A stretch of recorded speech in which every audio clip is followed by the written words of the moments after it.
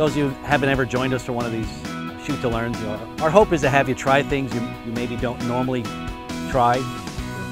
Shoot differently than you normally shoot. If you mostly shoot in program or semi-automatic, try shooting in manual. If you're not comfortable with some of the features on your camera, this is a great way to learn.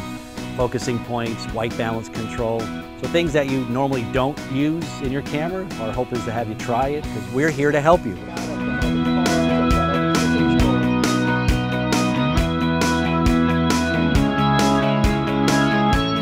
The camera takes into account a lot of the background. The lighting on her face didn't really change because the light's the same. So spot meter, get the right exposure that you're happy with, which doesn't always mean zero. You guys are like good, you're right on the spot here.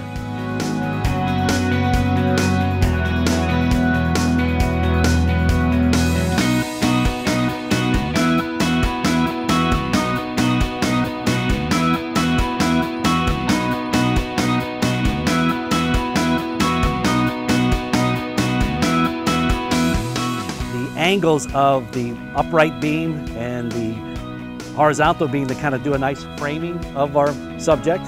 So if you got that shot right there, where you kind of use that framing device, that's kind of a neat image.